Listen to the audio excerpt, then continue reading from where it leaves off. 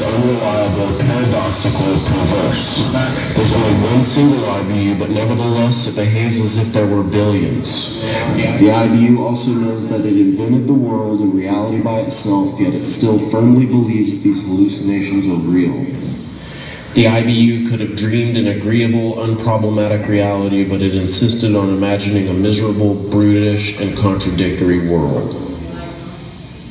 It has dreamed a reality in which it is constantly tormented by conflict, catastrophe, crisis. It's torn between ecstasy and boredom, between enthusiasm and deception, between tranquility and agitation, a lot of unnecessary complication. The IBU's external world is a continuing nightmare. Innovating dangers keep it caught between fear and heroism. All the while, it could end this ghastly theater by killing itself and disappearing forever. Since there's only one single IBU in the universe that it has dreamed up for itself, it has no care about surviving dependents, mourning friends, unpaid bills, etc. Its death would be absolutely without consequences. Nature, humanity, history, space, logic, everything disappears together with it. The IBU's toils are completely voluntary, and yet it affirms that it's only a powerless element of a greater reality. Why all of this self-deceit? Apparently, the IBU is in love with its own masochistic nightmare of torture. It has even protected this nightmare scientifically against nothingness. It defines dreams as unreal, so its nightmare becomes the dream of the unreality of dreaming. The IBU has locked itself into the reality trap. Natural laws, logic, mathematics, scientific facts, and social responsibilities form the walls of this reality trap. As the IBU insists upon dreaming its own powerlessness, power comes from exterior instances to whom the IBU owes its obedience. God, life, the state, morality, progress, welfare, the future, productivity. On the basis of these pretensions, it invents the sense of life, which it can never reach, of course. It feels constantly guilty and is kept in an unhappy tension in which it forgets itself and its power over the world. In order to prevent itself from recognizing itself and finding out the dream character of its reality, the IBU has invented others. It imagines that these artificial beings are like itself. As in an absurdist drama, it entertains relations with them, loving or hating them, even asking them for advice or philosophical explanations. So it flees from its own consciousness, delegating to others in order to be rid of it. It concretizes the other IBUs by organizing them into institutions. Couples, families, clubs, tribes, nations, mankind. It invents society for itself and subjects to its rules. The nightmare is perfect. Only if there are accidental cracks in its dream world does the IBU deal with itself. But instead of terminating this perverse existence, the IBU pities itself, stays dead by remaining alive. This repressed suicide is displaced outwards to reality and returns from there back to the IBU in the form of collective apocalypse. Nuclear holocaust, ecological catastrophe. Too weak to kill itself, the IBU looks to reality to do that for it. The IBU likes to be tortured, so it imagines wonderful utopias, paradises, harmonious worlds that of course can never be realized. These only serve to fix up the nightmare, giving the IBU stillborn hopes and instigating it to all kinds of political and economic enterprises, activities, revolutions, and sacrifices. The IBU always takes the bait of illusions or desires. It doesn't understand reason. It forgets that all worlds, all realities, all dreams, and its own existence are infinitely boring and tiresome, and that the only solution consists in retiring immediately into comfortable nothingness.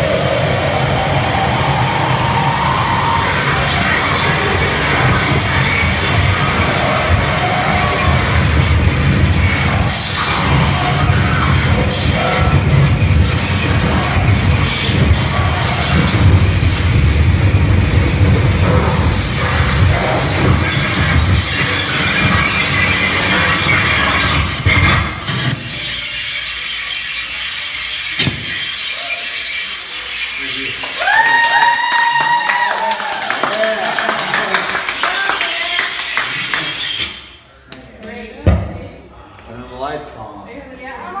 Thank you for having me. You're very welcome, and you're welcome anytime.